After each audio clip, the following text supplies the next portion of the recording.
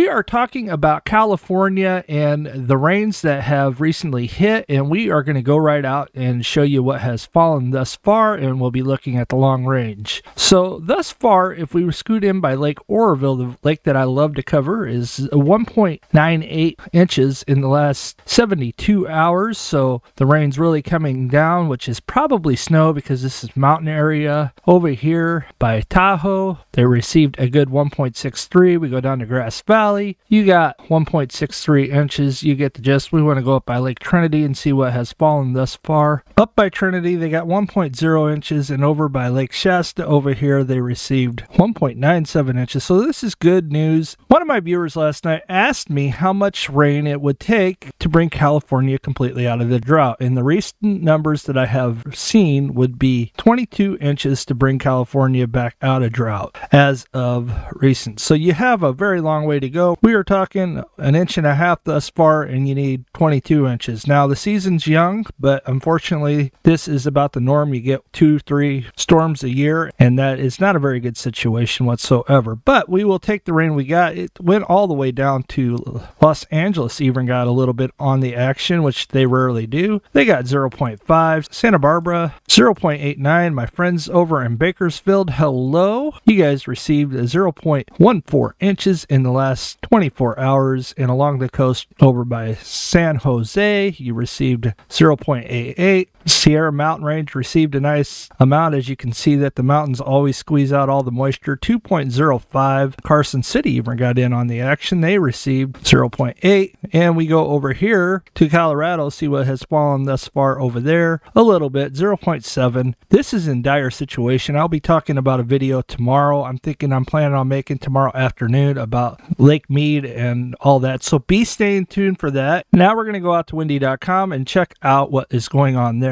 As we roll out to windy.com, you can see the next 24 hours. California is going to be wet. Now, it's not going to be extremely wet in the next 24 hours, but it's going to be wet. Most of the United States is going to be fairly dry, with the exception of Kentucky and all this area over here. A little bit over here in Phoenix is going to receive precipitations, but my friends over at Lake Havasu City, not so much. And now we scoot down. You can see that Yuba City, the majority of it's going to be from Bakersfield all the way up to Chico. That's where the majority of this precipitation is going to fall in the next 24 hours. So we go the next 3 days. So it's going to be a wet Saturday for you, unfortunately, but that's the way it goes sometimes. We go the next 3 days, and this thing really lights up, and you can see that the Sierra Mountain Range is squeezing all the moisture out like it always does. This is why Nevada is generally dry more times than not. A little bit does fall beyond that, but the Sierra Mountain Range here just always constantly squeezes all the moisture out because it's on the west side of the Sierra. So we go over to our friends at South Lake Tahoe in the next 3 days. You're going to get 1.6, and our friends in Truckee up there, you're going to get 1.78. We go to Lake Oroville. You can see Oroville itself, 2.71, and then up here, almost 4 inches. Now, you have to remember that 1.5 inches fell in this general area, so you had another 4 inches. That's 5.5 inches. That's still a deficit to bring it out of a drought. 17 inches. So you still need 17 inches to bring California completely out of drought. And this is statewide, but the majority of the precipitation falls up here in the mountains. So, and we need the Central Valley to be wet for it to bring out a drought.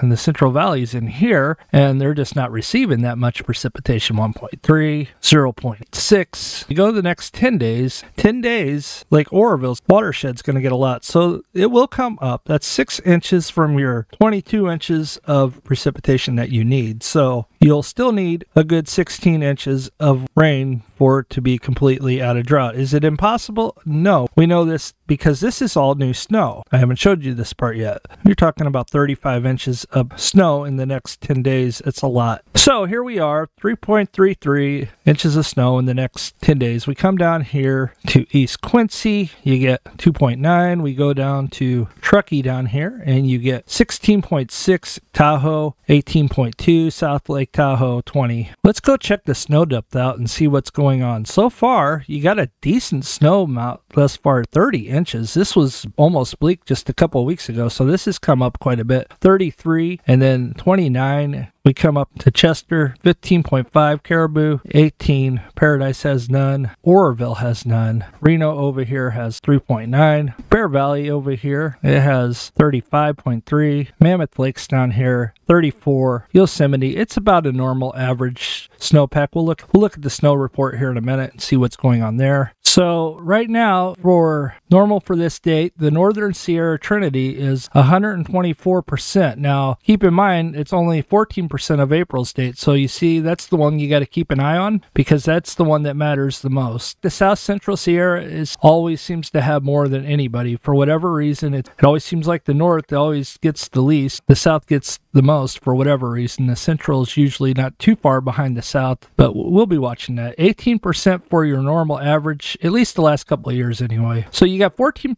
124% for today, 14% for April 1st. That's the date we got to keep an eye on. We want that to be 80 plus come April 1st, if not more. We definitely would prefer 100, but we'll take the 14% to start with. It's 124 for this date. As I just showed you, those 18% for April 1st, 140 for this normal date, 21%, 175. So that's what we got going on there. Let's go check out inflows, outflows for Lake Oroville. Here we are at Lake Oroville, and you can see that the reservoir is only at 27% of capacity, and your current level is 658.48. For whatever reason, the inflows are not being shown, but at Lake Shasta, your inflows are 3,094, and your outflows are 2,731, so it's on the increase. Lake Shasta is also 918.29, and Trinity's, your inflows are 198, your outflows are 255. Reservoir levels 2,189.71. Storage capacity 22%. This is the one I look at the most. 22% of capacity there. 31 at Lake Shasta. Lake Oroville 27. We go down to Folsom 25. Your inflows